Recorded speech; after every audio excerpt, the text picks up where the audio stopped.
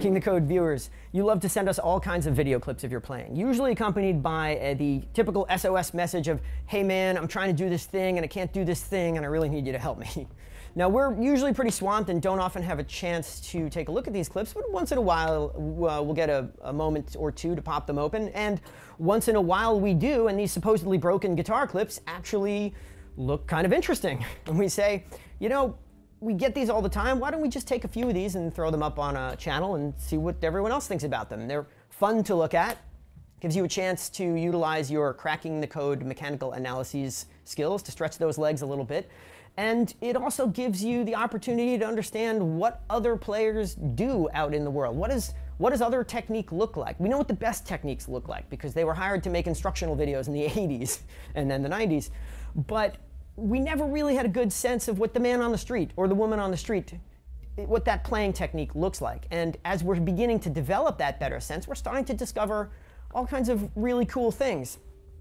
The clip that we put up that you just saw a moment ago is one of those examples where we popped that open and my immediate response was, hey, this looks kind of interesting.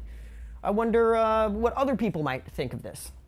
So we put it up on the channel, and it's been viewed, I guess, about 3,000 times or so now. And in scanning those comments, one thing I'm noticing is that there is mostly a commentary of the critical nature, and I don't mean that negatively, but in the sense of attempting to decipher what might be wrong about this playing that you're seeing here. And I saw something about this player needs to use a fatter pick. That could work, or the pickup height is too high, or there's too much bouncing movement with the hand, he's not going to be able to play fast.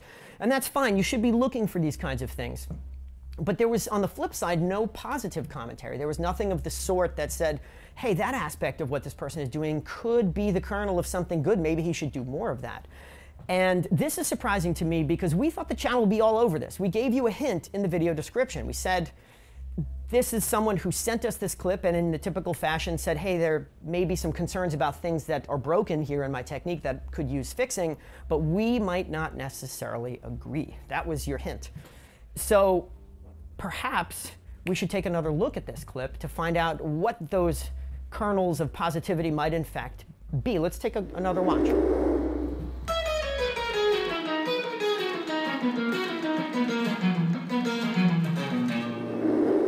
Okay, this is the descending nines clip. We've seen it in the anti-gravity pack.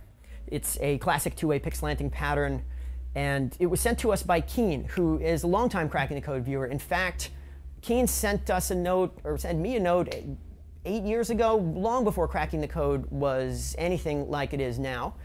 It was just a website with some clips of players that I'd interviewed on weekends for fun, and a couple of blog articles on how to play Yngwie Malmsteen solos. And the email request was of the standard variety. Hey man, I found your website and I have some concerns about my playing technique, typically of the speed and accuracy variety, which is the most common request of this sort, even to this day. Of course, at the time, there would have been no way to really know what his technique looked like. Yes, you could get a camcorder and put it on a tripod and film yourself and maybe send it to YouTube or something in 320 by 240 format or something. But it was by no means as easy as the current day, where we use a device typically reserved for phone calls to produce video that looks better than what you could have gotten with a laboratory full of equipment in the 80s. Of course. So fast forward to a few days ago when this email came in, accompanied by the clip that you watched just a moment ago. And I looked at this and said, hey, this actually looks pretty good.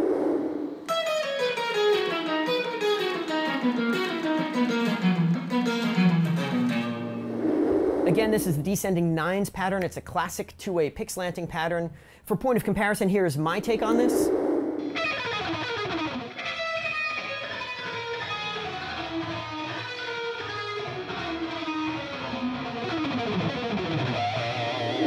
And there's the down-up rotate, up-down rotate, just like we talked about in Conquering the Scale, and we talked about in extreme detail in the anti-gravity seminar. This is the classic two-way Pickslanting hand movement that allows you to navigate the strings on odd-numbered groupings like this. And if we look at Keen's version of this, you can see there is in fact some two-way Pickslanting happening, although it is rather intermittent. See if you can spot it.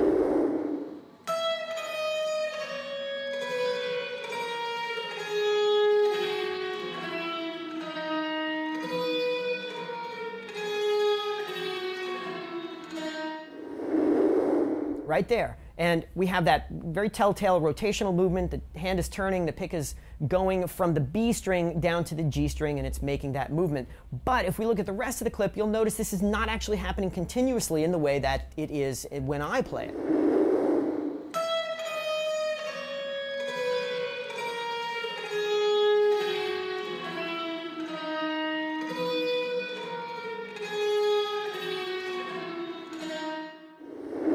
What are we noticing? Two-way pick slanting only happening on the inside string changes. For example, between the high E string and the B string, where we go down, up, down, and then we have the rotate, we go to the next string, but then we don't see it on the transition from the B string to the G string. That's up, down, up, down, up, down, and that would be an outside string change, and therefore we're not seeing it.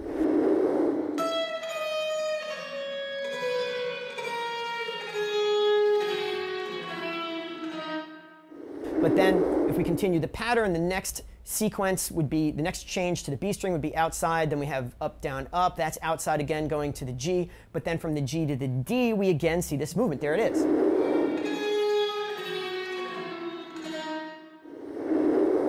Right, so what's going on here? We only have two-way pick slanting happening on the inside string changes. This seems wrong, right? Or is it?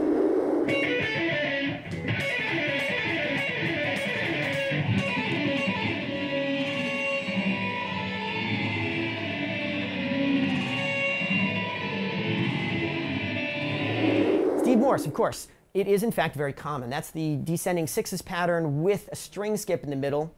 And the increasing of the distance there, when you find that, you see these licks that skip over strings, you tend to see these larger pick slanting movements to help kind of get over the hump so that you don't hit what you're, not just the string that you're trying to jump over, but the string that you just played. That's really why this is happening in terms of inside string changes like this.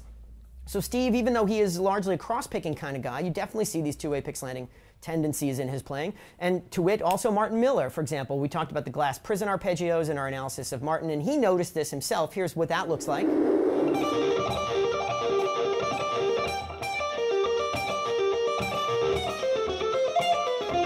Definitely a very, very big slant happening here. The five-note shape is a two-way slant? So you're changing the... I'm definitely noticing how I slant upwards.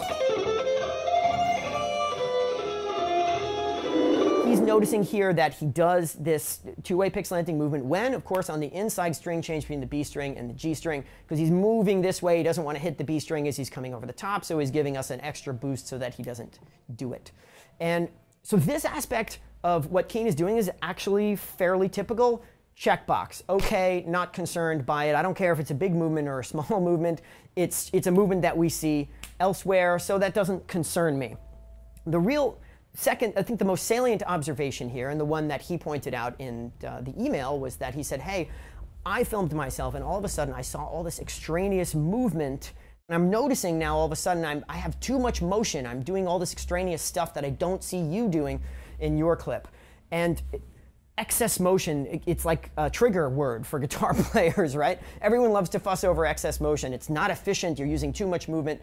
But this is a bit of a red herring. Most of the time, the concern about making too many movements or too much movements is largely misplaced. The size of the movement is much less important, read into that, this is much less important than the movement which is simply not the right movement for that kind of phrase. What is he talking about? Let's take a look.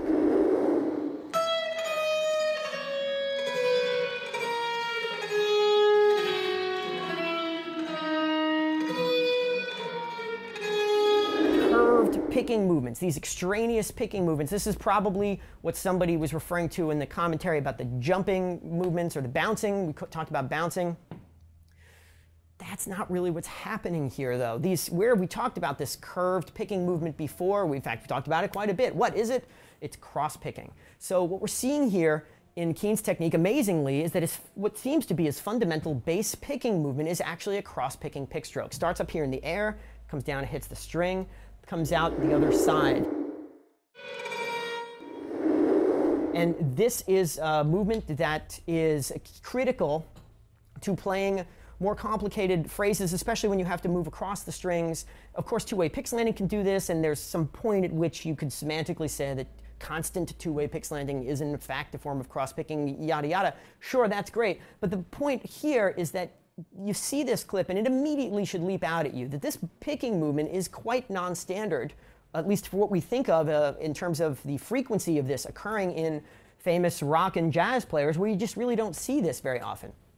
So to take this a little bit further, I thought, well, why not see, technically this ability should allow him to do, to play some of these more interesting, sophisticated patterns. So we sent him the following piece of tablature, this example here, which is a very simple one note per string arpeggio using the C major shape. And without over-explaining things, I just said, hey, listen, take a crack at this. Just play this. And don't think too much about your picking movement, mainly because I could see that he was already doing this. So don't change what ain't broke, right? I said, just do this. See if you can play this lick, and film it if you can do it, and send it to us. Long story short, he did this. He sent back the clips. And so this, the broken picking technique, playing the arpeggio, the bouncing, the inefficient, what does it look like? Let's take a look.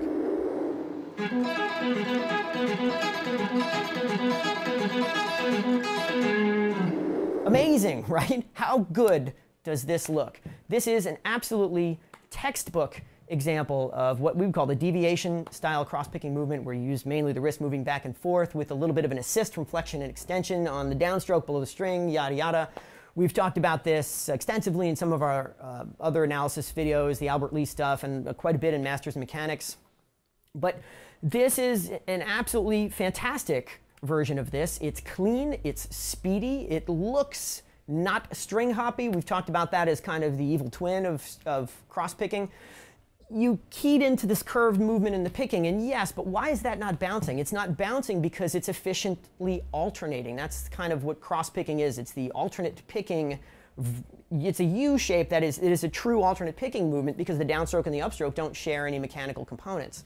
So if you look at just the picking movement, you can see we still have this very uniform and rather attractive curved U shape.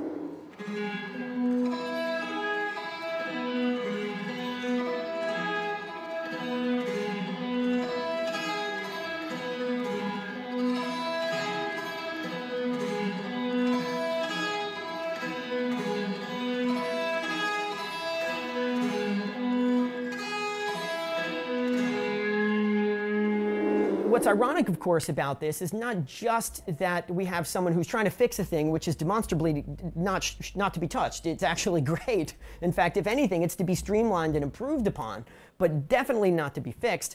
But the irony here, of course, is this is a thing that a lot of players find challenging to do. Players spend a lot of time trying to figure out how to play these kinds of lines, and many of them gave up. Eric Johnson talks about this in one of his instructional videos, where he kind of makes this movement in the air, and it could be, you could think of it as two-way pickslanting, you could think of it as cross-picking, but he says, hey, you know, I had been trying to figure out how to get this to work, and I can't get it to work. And the guy's a genius, right? In fact, what's also really interesting, just speaking of Eric Johnson, is that Keen, in the original email thread that we had on this, he said he actually used the term poor and incorrect to describe this movement. And again, we're all our own worst critics, and so that's normal, right? Everybody looks in the mirror and thinks they're fat, right? So. But, you know, in looking at this clip, you realize what loaded terms those are. Because, and I realize now after thinking about this, that poor, incorrect, these are almost never terms that I use to describe anything. Because there are so many different guitar playing movements that we know to be, let's say, suboptimal in some way, but that can be used to great effect by great players. And again, back to Eric Johnson, the string hoppy thing, which he calls the bounce technique, we know that this is not a thing you can do very fast, and we know that it's tiring and it's tense, and Eric himself describes this in one of his instructional videos, but what does he do? He turns around and makes incredibly beautiful music with it.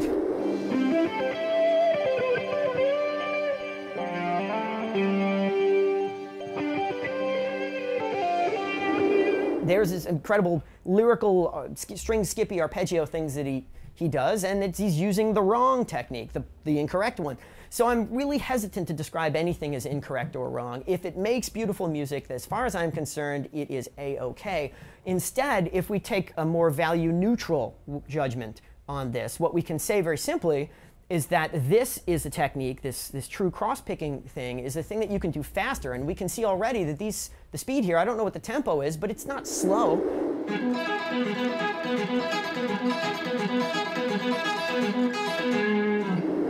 It's not Yngwie fast, But this is certainly in Pat Martino territory. You could take this technique and you could play all kinds of cool jazz lines with this without having to worry too much about what the exact sequence of string changes is in the pattern.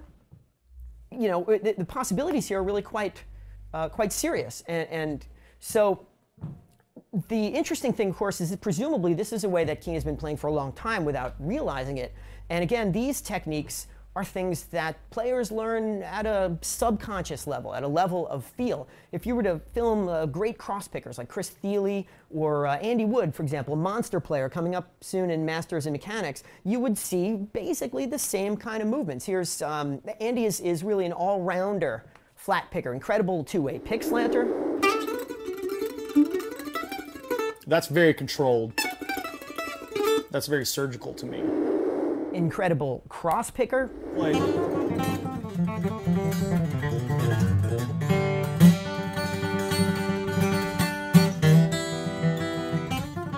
incredible combiner of both techniques. And Andy learned these movements when he started playing in the late single digits, like 7, 8 years old. He started on mandolin.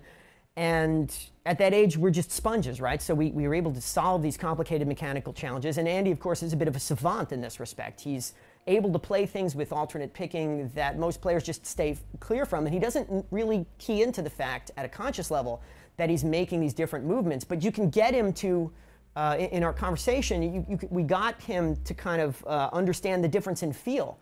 There's a great moment where we talk about the difference between the cross-picking movement and the more straight line Pickslanting technique, and we had to create kind of a, words for this that key into the feel of it. And we started calling this the smiley face technique. Check it out. if I'm doing a one string.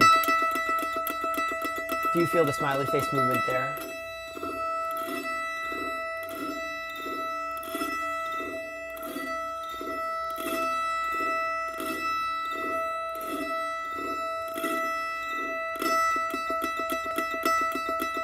Very, very little, if at all. So I think you're doing it, though. That's what I'm saying is I don't feel it. You ask if I felt it. Yeah, exactly. I don't feel it. Am I doing it? Most likely. Right. Do I feel it? No. And if I do feel it, it's very little. But if you speed up now, I think that's just going to become more of a straight back and forth. Yeah. So there it is, the two picking movements, the one that's curvy and then the other one that goes straight back and forth in more of the, let's call it the Pickslanting or the one-way Pickslanting movement. And he's sort of aware that it's happening, but it's very clear these are two different modes. And he has this innate ability to just learn this stuff at an early age. And clearly what we're seeing here, I guess, in Keen's playing is that a certain amount of that has already happened. And it happened perhaps backwards to the way that it happened, let's say, in my case, where I was able to figure out the one-way Pickslanting and then the two-way Pickslanting and this progression. He had figured out the cross-picking thing first. And that's fantastic. So what is the takeaway here? Well, the takeaway for him is that he's got one of the big tools in the toolbox already. And now maybe the next thing to figure out is how to do the straight line movement, the surgical movement. That's what Andy, we called it in Andy's interview. He thinks of this as surgical and precise, and he thinks of the other one as the smiley face, or that's used for the more awkward, sophisticated kind of phrases. So if you've got the one movement, then you get the other movement, and you combine them, and really the sky's the limit. But this is really pretty fascinating, right? Here we have the opportunity with the tech that we have now, with social media, to take a look at things in a way that absolutely would have been science fiction back in the day. When I was a kid, your knowledge of what technique should look like started with you, it went to your friends, and then once you got beyond that immediate circle, it was just mystery and legend. It's like, hey, there's a guy in the next town over that can play Eruption, and he's really good, and I heard there's a dude 2 towns over that could do Yngwie, but I'm not sure, because I only heard that from a guy who talked to a guy who saw him once at his house before he moved. And you're just like, it was like Quest for Fire. Like, I hear they got fire a few towns over, but it's too risky. I don't think we should chance it. And now, of course, we take a device that was formerly used to make phone calls, and we plug it into the interwebs, and we beam these images all over the world. And we can now get a look at a thing that is clinically superior to what we would have had, health, not just in the 80s, but it's superior to what like the NFL had 15 years ago, right? HD level, 240 frames per second slow motion is pretty crazy. And the real power of this is in understanding the distribution of human ability. And with respect to this cross-picking movement, I think that if you gave 1,000 people a camera or 10,000 people, 100,000 people cameras, and you start to look at this stuff, we would see all kinds of things that maybe we didn't realize were as common as they are. And maybe this would give us a better idea of not just what we can do today, but what we all might be able to do in the future. And that is what cracking the code is all about.